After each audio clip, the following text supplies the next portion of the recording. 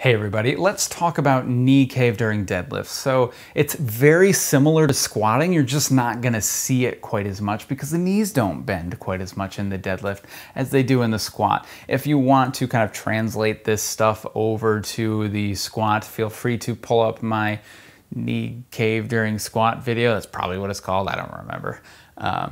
Similar principles, right? So a lot of this is dictated by our hip position. And if our hips are really arched back, that tends to drive our hips inward, okay?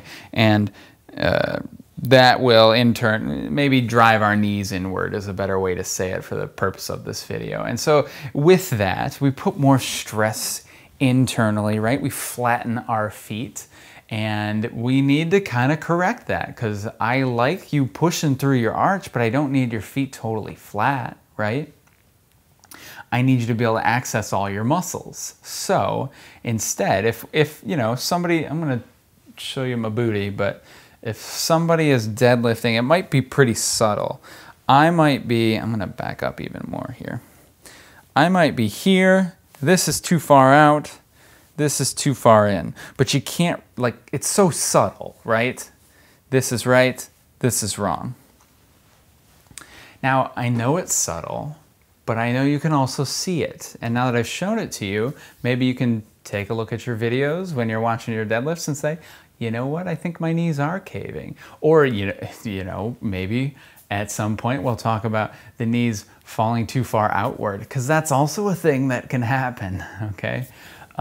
Other things to do, watch your feet, right? So if I'm really, really flat and I see my heels are kind of like turning inward like this, or falling inward like this, then I'm gonna wanna fix that. I need to get some stability in that foot. So one, I need to set the foot, but two, I also need to make sure I'm not driving that position from my hips.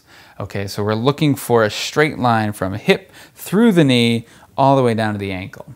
Okay, so that's your end goal. Whatever you got to do to get there is good.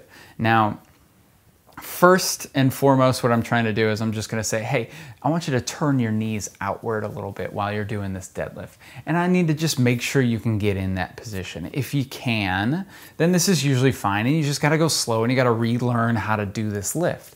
If you can't do that, usually you don't need another exercise. Usually you need a podiatrist. So look at your feet. If your arches are really high and your feet are kind of rolled outward, you might need some help under the medial surface, under the inside arch. If your feet are really flat and caving you in, you might need a little bit more help supporting the arch of the foot. If your shin bones are bowed, yeah, like this. I'll give you a black background here. Like this, instead of being straight like normal, they might be bowed like this.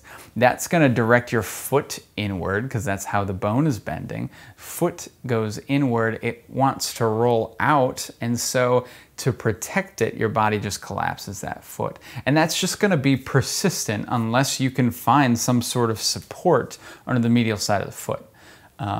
You know, I have a guy who has the same issue going on. So every time he lands when he runs, he lands in a supinated position and the foot then collapses hard inward, driving the knee inward, and it's putting extra medial stress on the knee. Okay, so consider these things. You might want to go see somebody who isn't a movement expert. Maybe they are a foot expert and they can help you out.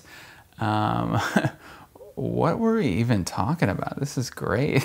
Knee caving, good. So some people, one last point I want to make is some people will say that your knees are caving because, sorry, that tangent, that was just funny.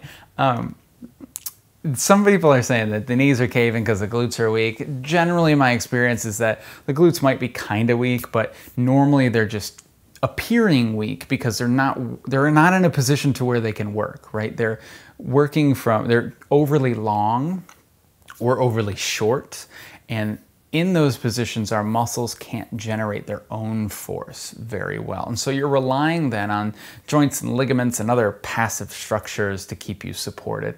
It's like the medial knee, okay, like the inside of the knee there.